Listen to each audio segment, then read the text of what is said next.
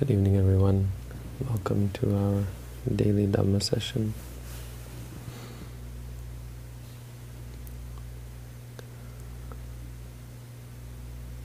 Might be interesting for you all to know that the whole idea of doing a daily Dhamma talk, actually it's something I've just started, but I've done it before, and it comes out of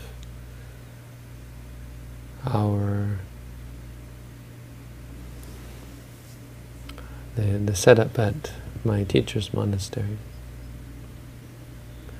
Back when I was a young monk,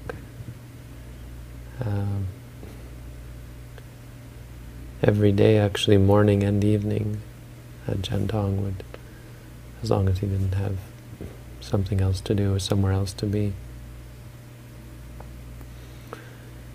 he would come for morning chanting, evening chanting, and every day would give a talk in the morning and in the evening, sometimes 5 minutes, sometimes 10 minutes,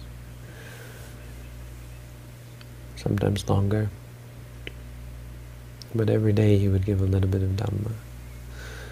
It really created a sense of community and a sense of of being together in a monastery. So it made me think, because this is sort of what we're creating here, right? That we're all around the world.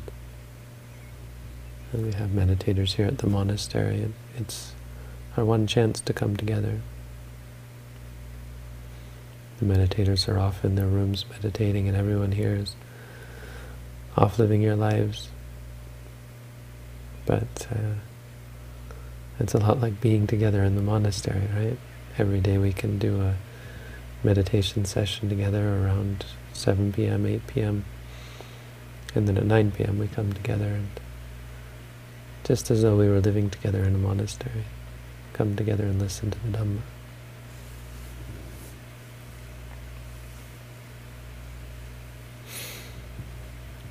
Carrying on this tradition, carrying on Buddhist tradition.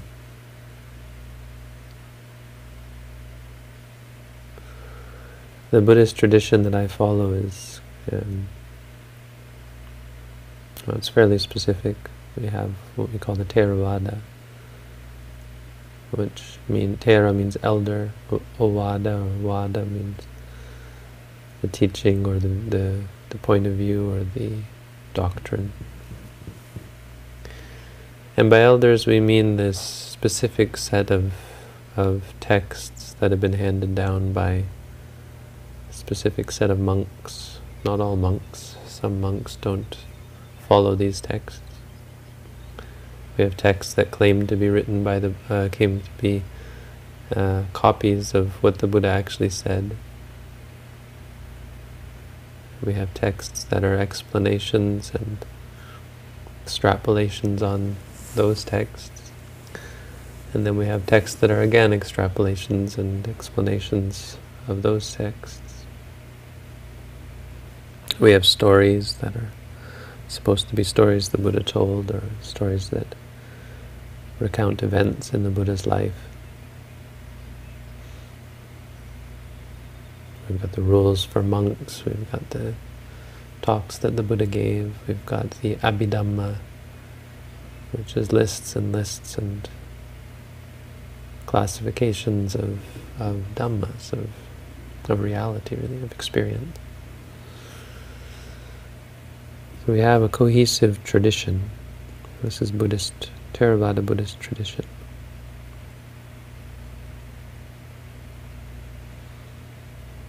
And also we have a meditation tradition. So the tradition that I teach goes the way of the Mahasi Sayadaw and his teacher, the Mingun Sayadaw, Mingun Jetwan Sayadaw. It goes the way of Ajahn Tong, who I think personalized the teaching of it on his own. It's a specific tradition. We have, again, this idea of tradition. But these two together, I think, make up the essence of of what the tradition would call Buddhism. We have in one of these ancient texts this quote. Apparently the Buddha said, he was asked by an old monk. There was an old monk who was concerned about being able to fulfill all of the duties because he had become a monk in his old age, and so he asked the Buddha, Kati bante durani, how many duties are there in this sasana? And the Buddha said, Dve me bhikkhu durani. O monk, there are these two, there are only two. These two duties in this sasana, in this religion, in this teaching. Ganta turancha vipassana turang. Or actually a little bit, it goes in a little more detail, I can't remember the quote. So this comes in one of the commentaries, and some people might say, well, how do we know this is actually something the Buddha said? It doesn't really matter. The point is, here we have a concise enumeration of the things we have to do. Only two things. It's often a question, maybe not a conscious question, but one in our minds. What does it mean to be Buddhist? Especially when we come to practice intensively. What are two things that we should do? Maybe we get the idea that there are many things we should be doing. We think of all the many teachings of the Buddha. What does it all boil down to? What do we have to do? So Ganta Dura. Ganta means sort of gathering or something, or threads or something. What it means is study. We have to spend some time in scholastic endeavor, studying the Buddha's teaching. And of course, vipassana dura, we know this is the duty or the task of trying to come to see clearly. So on the one hand, we have all this text, and we have the textual tradition that we have to follow. We have to carry on, in fact. And we have the meditation tradition, where it's our duty and our task to practice to see clearly.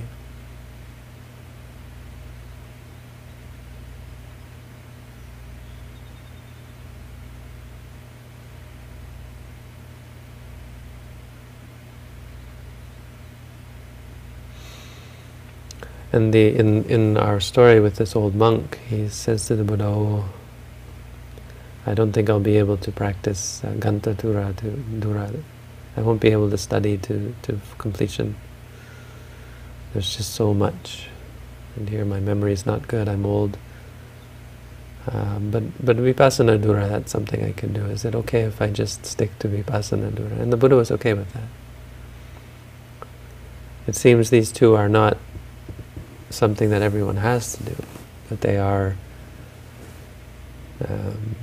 that which we as Buddhists have to carry on.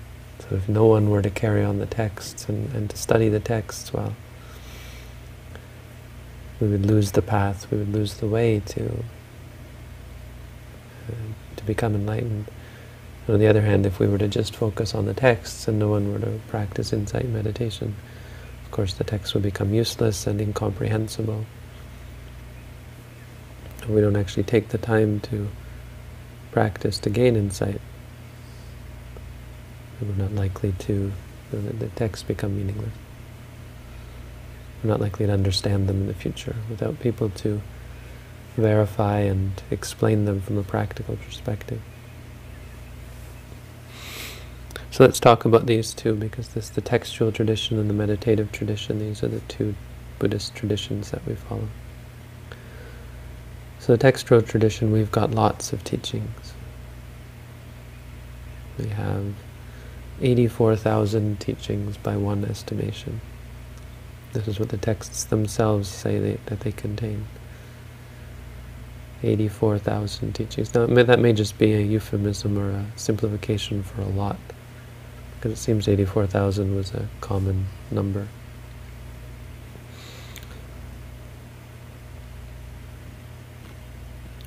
But at any rate, we do have a lot. We've got the Vinaya Pitaka, which is full of all the different rules and norms of behavior.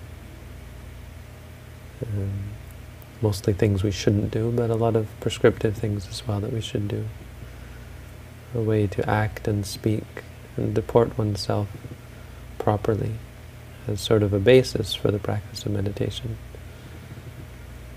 And we have the Sutta Pitaka, which is full of a lot of meditative teaching, that describes all of the many talks that the Buddha gave. The Buddha was here and said this to this person, ways and means by which the Buddha passed on his message and evoked proper inclination.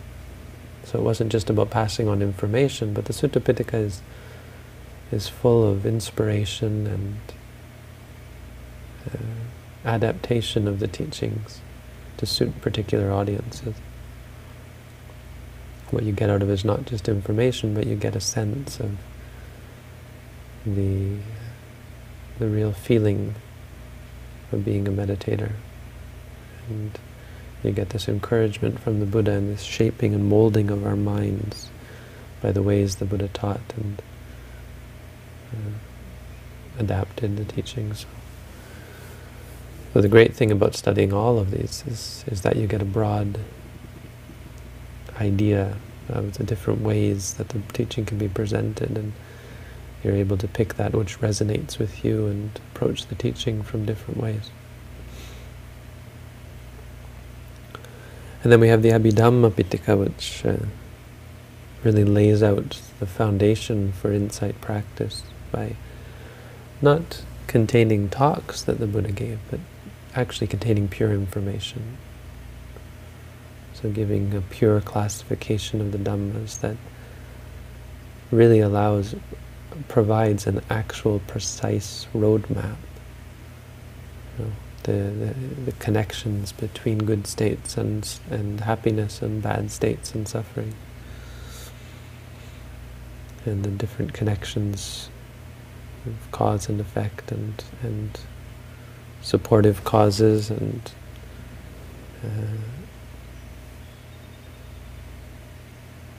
hindering causes and so on, and really the way things work together.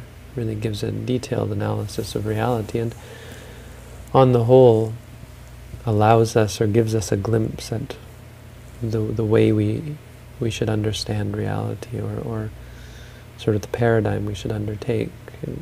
Even if you don't understand the whole of the Abhidhamma, it's easy to see through the Buddha's description of the various mind states and the qualities of mind and so on.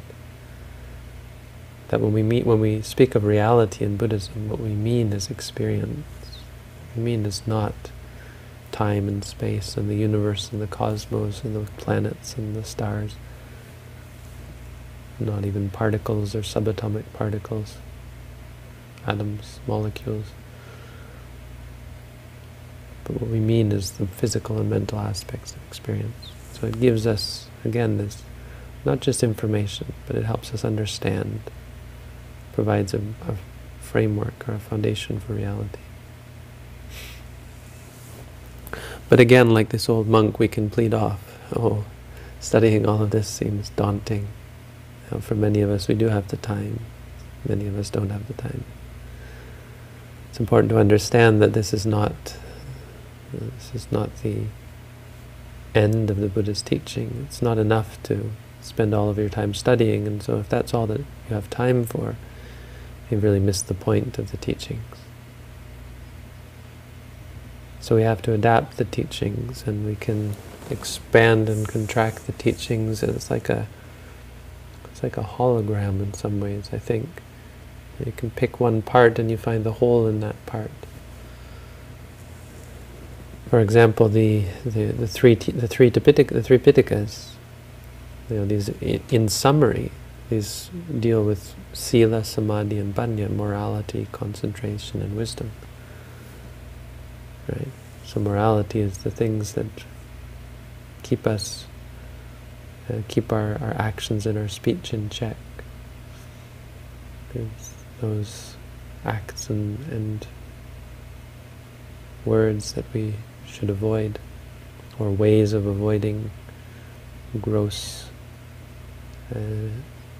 defilement, actions that we're going to regret and that are going to cause us stress and suffering. Same with speech. That's basically what the Vinaya Pitaka does and what it's for, why it was organized into that group. The Sutta Pitaka mainly deals, when it's boiled down, it mainly deals with meditation or concentration or focus. It's about actual practice. It's practical, it has many methods and means by which the Buddha would help us to cultivate, or help his audience to cultivate, wholesome states and progress on the path. Samadhi. And the Abhidhamma Pitaka, of course, deals with pure wisdom. It mimics the understanding that a meditator gets through practice. It describes what wisdom is. You can't gain wisdom by reading the Abhidhamma, but you can get a map, sort of an outline, a framework for what wisdom would look like, which can be quite useful. Of course, all of this can get in the way if you study too much. Then when you meditate, you're just thinking, because thinking is a habit. Studying itself is a practice, and it has consequences. But if you study just enough, and in proportion with your practice, it gives you this map, this framework, to allow you to understand reality. And so the Pitaka really boils down to morality, concentration, and wisdom, which can then be expanded if you want to go to understand. It's expanded into the Eightfold Noble Path. The Eightfold Noble Path, we have right view and right thought. This is wisdom. Right speech, right action, right livelihood. This is this is morality. And right effort, right mindfulness, right concentration. This is the concentration or the samadhi aspect. And each of those can then be expanded as well, and sometimes you just pick one and you can cultivate. Each one of them can become the essence of your practice. For example, right view is again the Four Noble Truths, which also contain the Eightfold Noble Path. Right mindfulness, of course, is the most common one, because right mindfulness is the four foundations of mindfulness.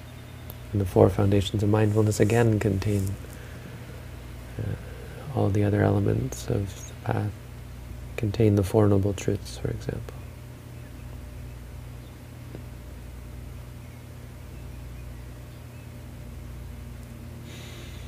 Ultimately, if you're really lazy or in a hurry to become enlightened, you don't have to worry too much about study at all. In the commentary, the tradition, the texts themselves, the commentarial texts, talk about the canonical texts, and they say, Sakalampi hite pitakang, the entirety of the three Pitakas, can be summarized under one word, and that's Appamadapada, the path of Appamada, which is vigilance or religence, heedfulness, sometimes translated, which again just means to be mindful.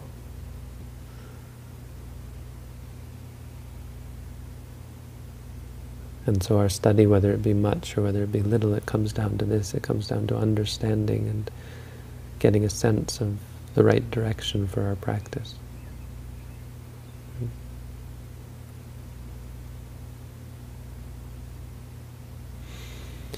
As to Vipassana Dura, Well, vipassana is a word that probably doesn't need much introduction. Most of us are familiar with it, but our understanding may be partial or skewed or so on. It's important that we understand this. Vipassana is, I remember many, many years ago, a monk, I think in a Pali lesson, we were talking about Pali words, and he mentioned the word, someone mentioned the word vipassana and where it comes from, and he said this word isn't found in the Tipitaka.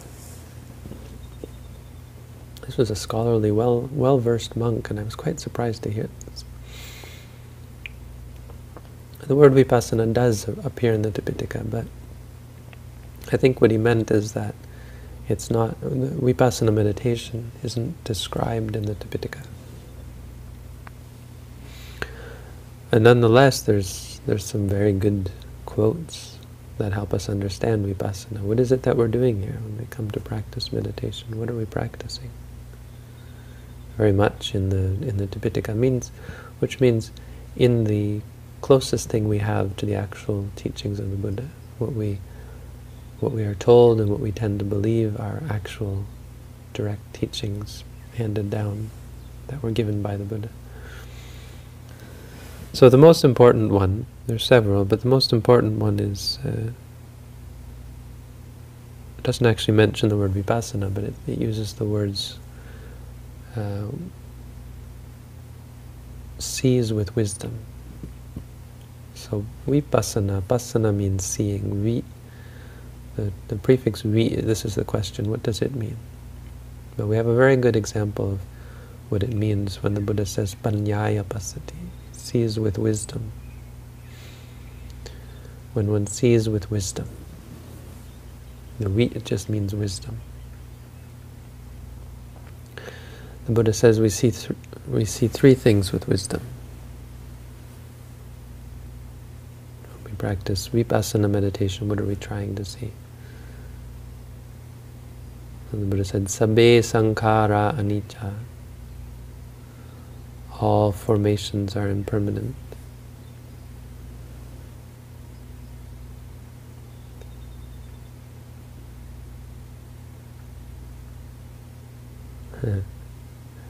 It looks like the sound is cutting out in Second Life, which is probably just a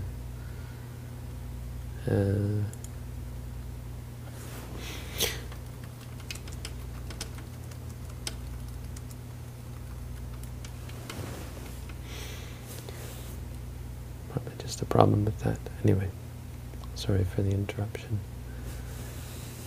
It's impermanence, right? Everything is impermanent. Sabbe sankhara anicca, all formations are impermanent.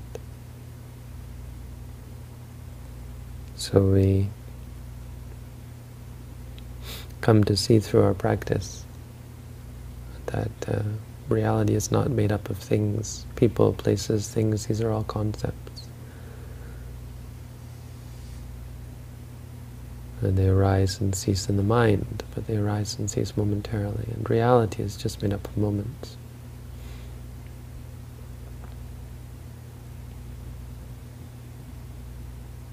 Sabbe sankhara dukkha.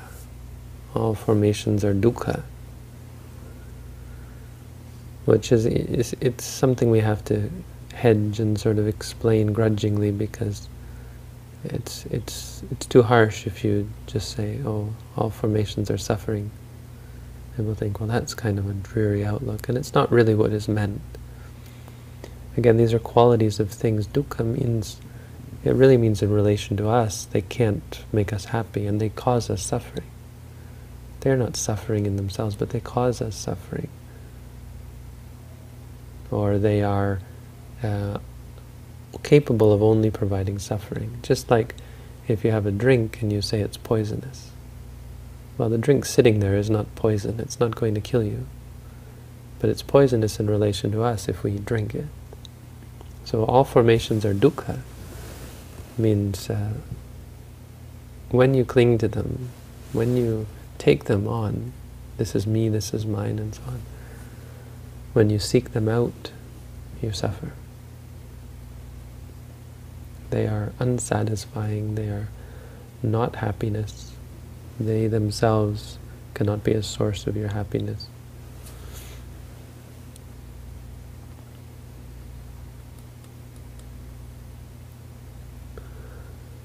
And finally, sabbe dhamma anatta. All dhammas, formations, and all realities really are non-self. Means they have no lasting self. They arise and they cease momentarily. Oh, well, that's not even true of all dhammas. But the point is, there is no self. There is nothing in them that arises, or nothing arisen. That they are not the self.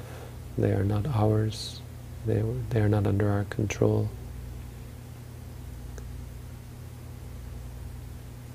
They don't belong to us. They are not me. They are not mine. But again, this is not theory, but this is how a meditator experiences reality. So, impermanence. Everything will be chaotic when you start to practice. It will shake you up. Because meditation will not be a comfortable thing, at least not in the beginning, as it forces you to experience this reality, to not have anything to cling to. How can you survive if you have nothing to hold on to? This is the challenge. We're so accustomed to holding on to, fixing in our mind, this is what I'm aiming for, this is my goal, this is what I want. And that keeps us stable. Suffering, but stable. When you let go of it, how do you live? How do you find peace? How do you be at peace? It's not easy. So you see the suffering, impermanence, you see suffering, the stress of things, and you see how when you do hold on to anything, this is stressful, watching as things arise and cease, things that you hold on to, may it stay, they disappear. Things you worry about, may they not come, and then they come. And as you can't control, you're not in charge.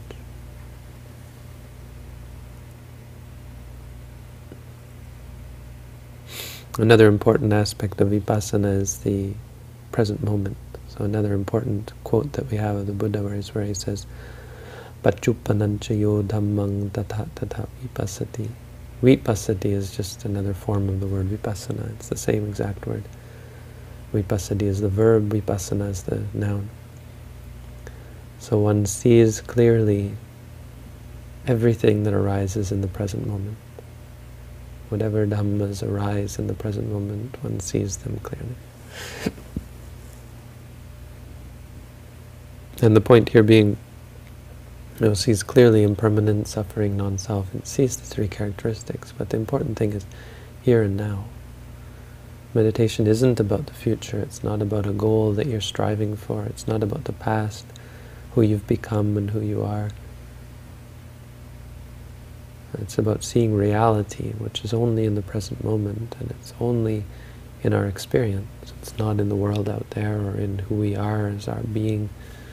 It's not in our relationships with other people. Reality is in the experience, moment to moment. So we come to see impermanent, suffering, non-self in our experiences. Seeing that any time we cling to anything, we suffer. That reality is not meant to be clung to. There's no benefit from clinging or identifying with things.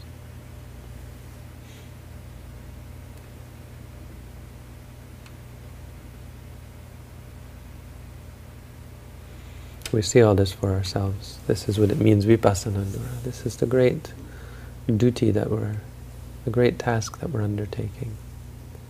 And this is how we carry on the Buddhist tradition. This is how we carry on these traditions that have been handed down century after century.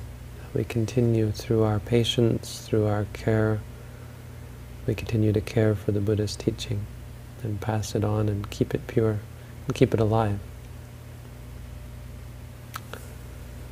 And so I'd like to express my appreciation for everyone for doing this, for taking up the study of the Buddhist teaching, even if it just means listening to talks, and most especially for taking up, like this old monk, well, at the very least we take up meditation, which is still a perfectly valid way of carrying on the Buddhist tradition.